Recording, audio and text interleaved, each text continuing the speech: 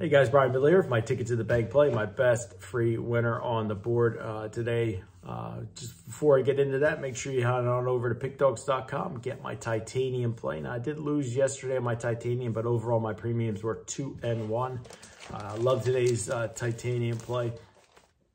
168, 118, and 159% on the last 287 $19 plays. Short term, 27, 15, and 1. Last 43, that's a 64% hit rate. So get that $19 best bet over at Pick Dogs. Or my Gone Streak and 3-pack that includes that play. $50 gets you my 3 best bets today, all in baseball.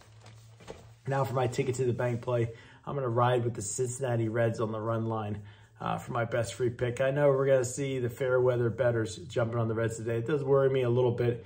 But you got Major League Baseball, one of the worst starters in the league, Jameson Taillon, has been brutal. 0-3, 8.10 ERA, 1.72 WHIP. On the other side, Brandon Williams is far from a stud, but he's looked good in limited work, giving up just 1 run over 5 1/3, pitching in Colorado. And that's kind of a statement there. Cubs are just overall struggling baseball team, and getting a run line at little to no juice is a gift, in my opinion. Cubs 1-4 last 5 game 2 of a series, and they're 2-8 last 10 home games versus a team with a losing record.